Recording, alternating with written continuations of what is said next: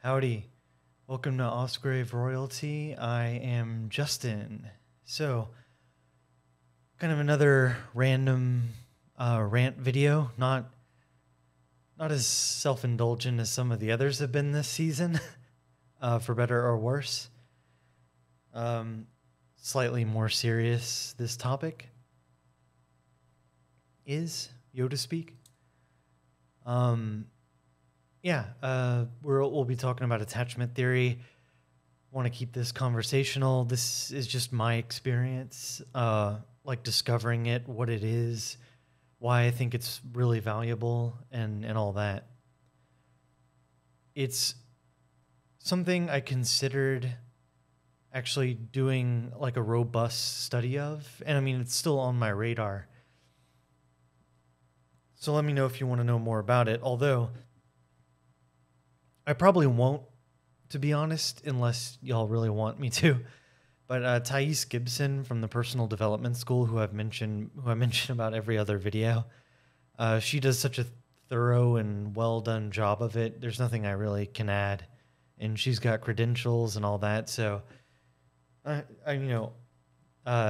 really valuable stuff over there. So go check that out. I'll link it below. Have some notes in front of me. I don't recall the exact moment I came across attachment theory.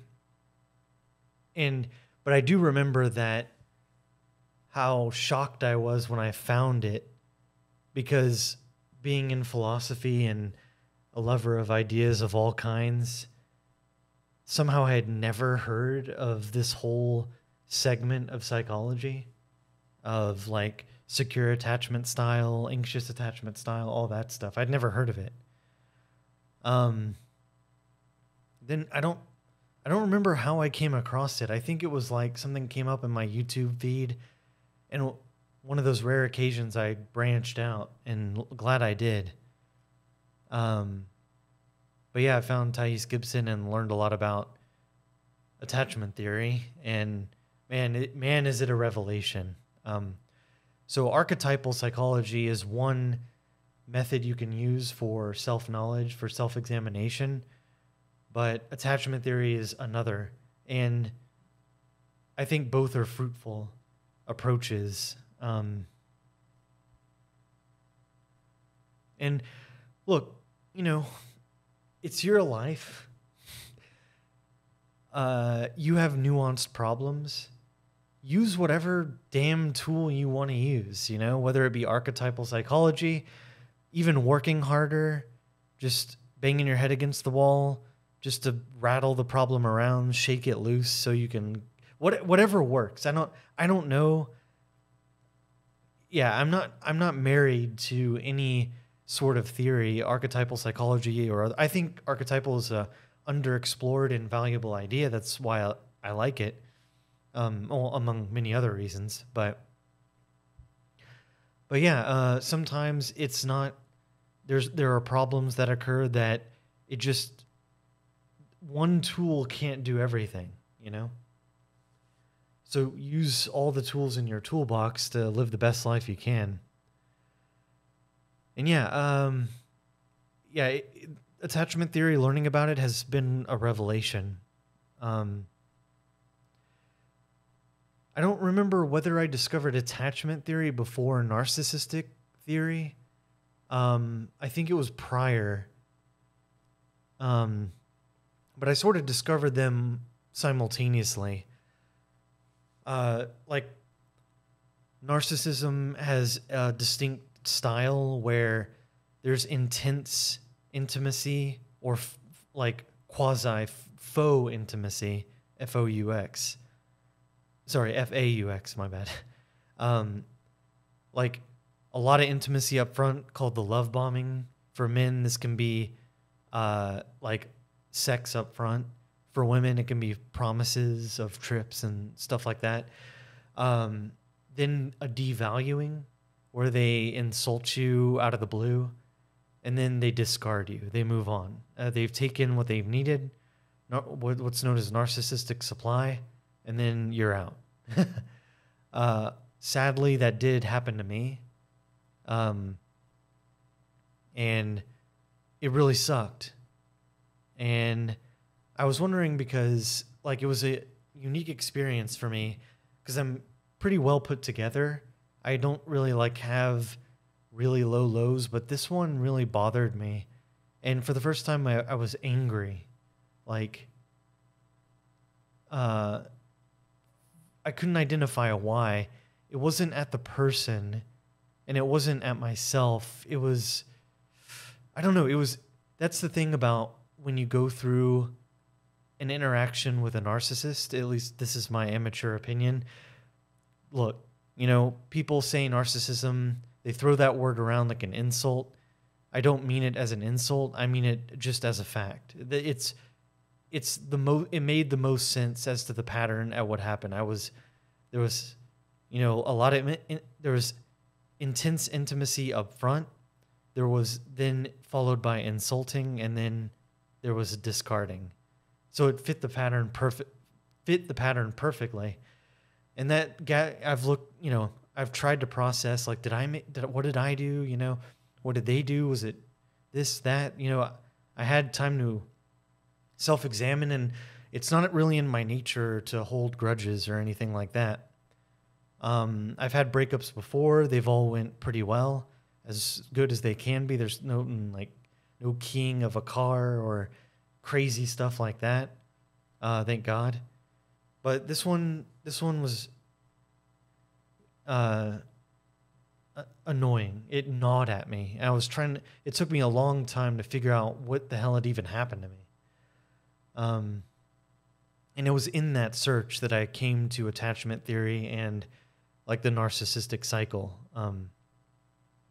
So we talked about attachment theory in the last season when we talked about the book Archetypes by Dr. Anthony Stevens. I'm calling it season 1. Go check that out if you haven't already. A lot of good material there. So back to attachment theory. Thais goes by, she articulates 4 attachment styles. There's the secure attachment style, the anxious avoidant, the fearful avoidant, and the dismissive avoidant. And just like everything, these attachment styles are based and formed in our childhood. I'm going to go through them briefly here, but check out her channel for the details. So the secure attachment develops when there's a consistent and predictable foundation of love and support. The child feels that their surroundings are stable and secure, and the caregivers are reliable. The anxious attachment style develops when there's a fear of abandonment instilled in the child. The result is that the child feels fundamentally inadequate and rejected. Typically, this is caused by neglect or inconsistent support from parents. This will cause people with this style to people please as a preemptive defense for being abandoned. They think that if a connection can be solidified with the other person, that they won't leave them. The fearful attachment style develops when the child feels unsafe or taken advantage of. Tragically, it can develop in children that have been abused. They become cynical early, constantly looking for any sign that they're about to be betrayed. In relationships, they can act aloof and erratic, one moment being fine, and the next moment pulling away. Finally, the dismissive attachment style arises when the child learns that no one is going to help them. As a result, they become hyper-independent and keep others at a distance. Anytime people try to connect or get close, they begin to get anxious because they feel that people can't be relied upon. They both want to connect, but feel unsafe when they do. One interesting note about the dismissive avoidant is that people with this attachment style are going to be what you most likely find on dating apps or to be single because they have trouble maintaining closeness with people. I personally find that very interesting, and it makes a lot of sense based on the advice that the manosphere sometimes gives, such as don't text back too quickly. If you're a high-value male, that means you're busy and you ain't got time to text her back. So, and never double text and don't act needy and all that. These are all red flags for dismissive avoidant people who are wary of intimacy. So you don't want to be conditioned with this advice to train yourself out of having intimate relationships, because I have those with my friends in a healthy way, and I have great friends and a great relationship with my family. So just consider the source, as with everything, as with what you're hearing right now. Yeah, so the Personal Development School has an online test which you can take, which will show you an estimate of where you land in like these areas. So I took it and I got 70% secure, 10% fearful, 20% anxious, and 0% dismissive. So I got a C. I pass. I just have a little bit of trauma. Some unpredictability and some wanting to connect as a defense to protect myself from being abandoned. Like, I like to keep the people that I invest in emotionally. Because it's like that fallacy of sunk costs, you know? Like, we had this great thing, and why I don't like the idea of it going away because we bonded. Why break a good thing? Why break what's not broken, you know? So yeah, I see a little bit of that self in me. Of course it's an online test. I don't know how, hardcore Thais stands behind it. These are probably just general trends, and what is it about? What are the particulars? Like, why 10% fearful, not 20%? I've just got, so I don't know the details, like under the hood. It was a series of like answering questions. Again, I don't know how detailed that is, but yeah, I mean, 90% of the time I'm pretty stable. But in my childhood and adolescence, I did have a lot of trouble with boundaries. I would have some friends that would like ask me for rides a lot. And I would say, yeah, because that's what friends do. That friends help friends, right? But then it took me years to realize, wait a minute, this is only one direction. I'm the helper, So I had some boundary issues there, but I think I mostly processed them. Of course, I'm not perfect. But my big thing is what I've noticed throughout my life is once I call somebody a friend or a lover or whatever, then it puts them in kind of like they have an immunity idol, like on Survivor, and I trust them, right? I naively trust them. I'm like, they cannot do any harm to me, and now that I've assigned them that label, I am going to be there for them because I want to be a good friend, and I have tunnel vision, so I ignore all kinds of things, and I just am like, I want to be a good friend. I want to be a good friend. And I can get lost in that, So I think that reflects somewhat in that 20%. What else? I would say I'm a naive person as well. Somewhat. Like it's funny. I'm interested in all these things, and yet, whenever I share some idea, like whenever I learn about an idea, my first thought for some reason is, oh, everyone knew this already? Like, I somehow think, like, I know it's irrational, but I learned about something, and I figure, oh, everyone knows about archetypal psychology. Like, this information has been out here since Carl Jung, and I'm just now discovering it. I always feel like late to the party, like everyone already knew what I'm learning, It makes no sense, but and Robert Bly talked about the naive male, which is like they assume that everyone else thinks the way that you do. Like, of course everyone wants intimacy in their relationships, and nobody's dismissive, avoidant, and wouldn't want to connect, Like, I don't, I can only speculate as to where that comes from. I think one too many times I was humiliated and someone was like in a group and people looked at me like, "Oh, you didn't know that? You didn't know that?" And I was like, "Oh, I didn't know that." And they're like, "Wow, he didn't know that." And so I'm like paranoid. I may have like, I think Freud calls it a reaction formation where like the pendulum swung all the way in the other direction. And now I'm like, I learn about all these crazy things and I assume everyone already knows that. So I feel like I'm constantly catching up, you know, and then everyone already is an expert in it. And it doesn't help that, you know, in our culture, there's a lot of posturing and a lot of like self-marketing and building yourself up and stuff. So people can seem larger than life on social media, and people have outsourced a lot of their their sources of knowledge to like other people, like a small minority of influencers or whatever.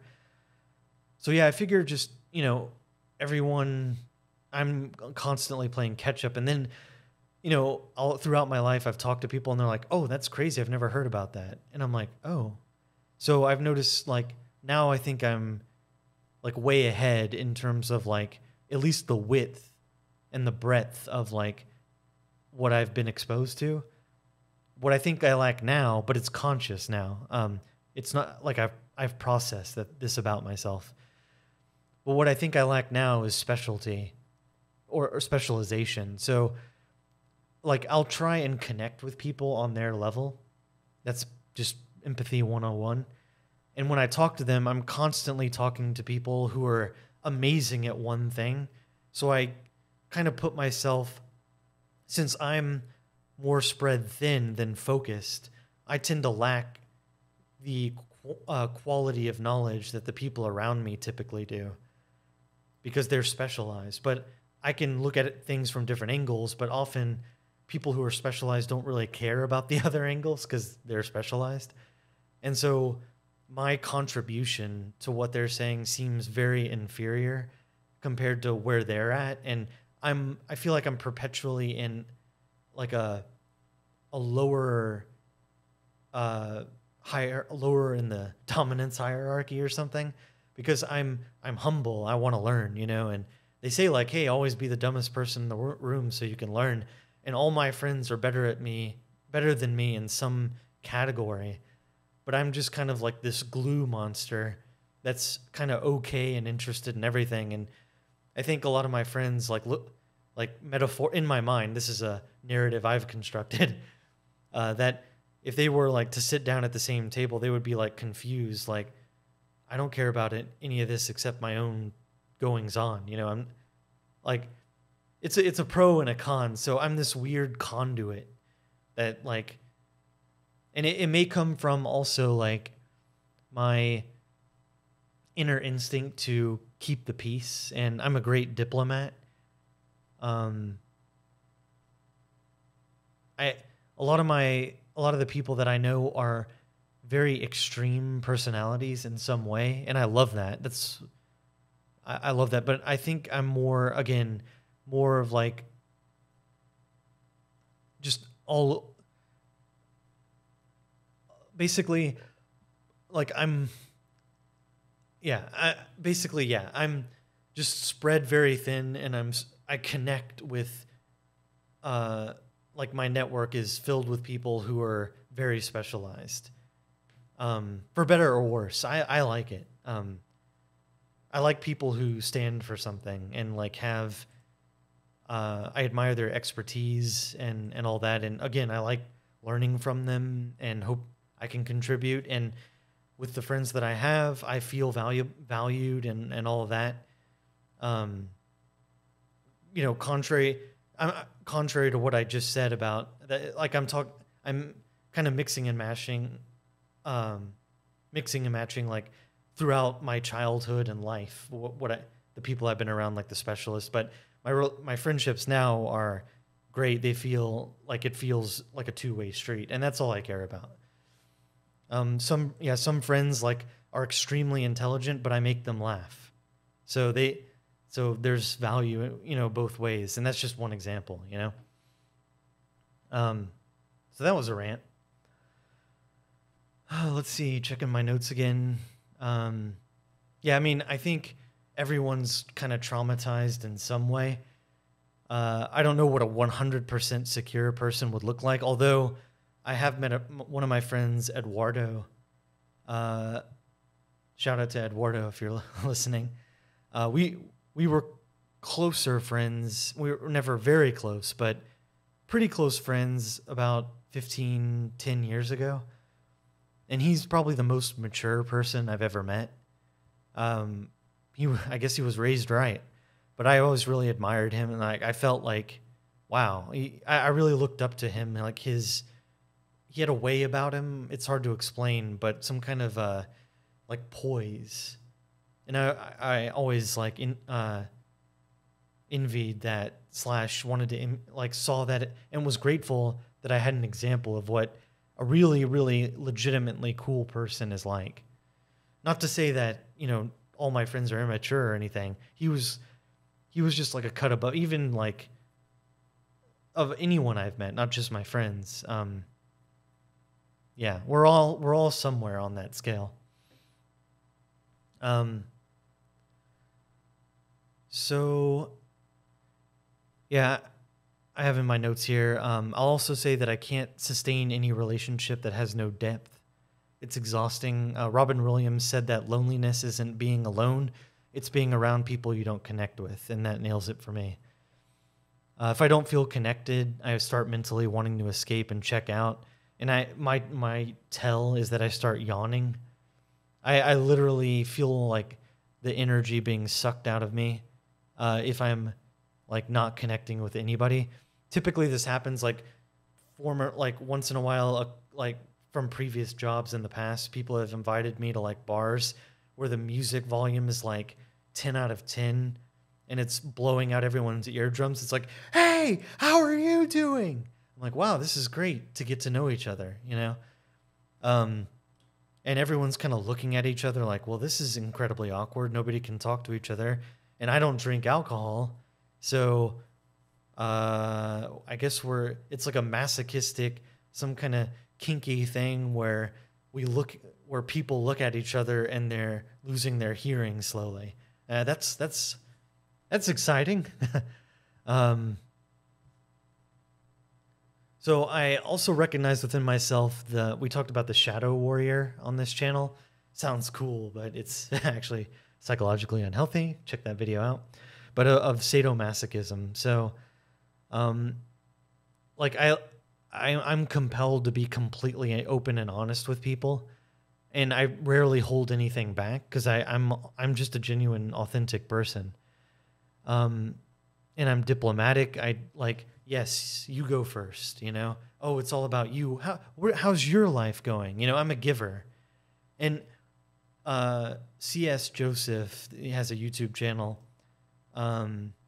about the Myers-Briggs stuff. I mean, he goes into way more depth about it, and to be honest, I wouldn't consider myself a fan of the channel. It's just a channel I've watched a few videos on. I actually took the test he offers, and I got ENFJ, which is basically a person who, right when somebody else enters the room, all your personal needs go away, and it's all about them. ENFJs are tribe first people. And so they can struggle with their own identity, because if they don't have a tribe, they mold their identity to what the tribe needs. And they can be great helpers, but they often have a lot of resentment because they start feeling taken for granted because they're giving too much. Again, back to my example about driving friends around back in the day. I assume that when I need the person, they're going to give as much as I do, but other personality types don't share that sentiment. So that's something that I've had to learn. But he came up with the term, C.S. Joseph, a shadow or a covert contract. Covert contract is like an assumption you make that you don't you're not conscious of, or maybe you are, but probably not. Honestly, you're probably not conscious of it. And when they break that shadow contract, you feel slighted. And again, for the ENFJ, it's like, wait, I just did all this. Like, I let you talk for like an hour about your thing, and now when I talk, you're not making eye contact and you're checking your phone and stuff. Like, the contract was like 50-50. It's a two-way street. But I didn't come out and say that, but I just assumed like, yeah, we pay attention to one another when we're talking. But again, like, other people don't think that's significant. That's called a covert contract. It's a contract that I assume you've signed, which is disrespectful, that you're going to listen to me when I listen to you. And that's not the case. So that's the kind of sadomasochistic pattern that I notice. Like,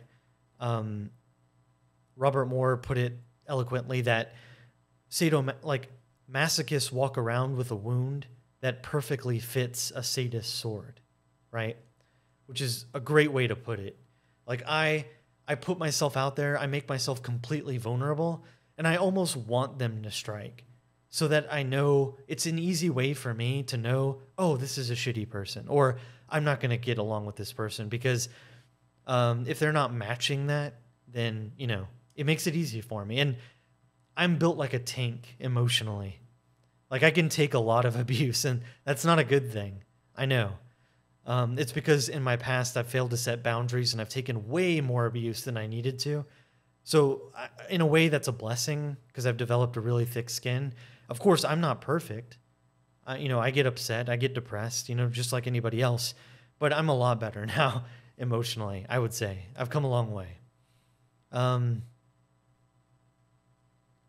Yeah, I think I have in my notes here, I think as a child, I was told to share my toy one too many times, Like, you're playing with a toy and all the other children around you, like in daycare, they want that toy. And now you're like looking and they're ready to pounce, and some of them will cry, create drama, or scowl or whatever. And then, Justin, you got to share your toy. Sharing's important. Oh, okay, I want to be a good boy, so I'm going to share. And then I give my toy away. And I'm like, okay, any moment now, because the authority figure just told me that I needed to share and that sharing was a good thing. And everyone around me heard it. So I'll just wait to be shared with. Okay. All right. Waiting to be shared with, because I was just told by the authority that sharing was good. So any moment now, somebody's going to say, hey, Justin, I really wanted to play with this toy, but sharing is a good thing. So here's my toy because I'm such a generous person. No. That never happened. It was always like, Stefan Molyneux calls it the least common denominator, lowest common denominator. Like, the child that creates the most fuss is going to be catered to, and everyone has to cater to them, because if you don't, they're going to ruin everything for everybody. So my own theory is that this actually exists in society. Like, we have to cater to the most handicapped in whatever way, the most disenfranchised individual. Otherwise, we're being cruel and cold and unempathetic. So the person with the least patience wins. Good for narcissists.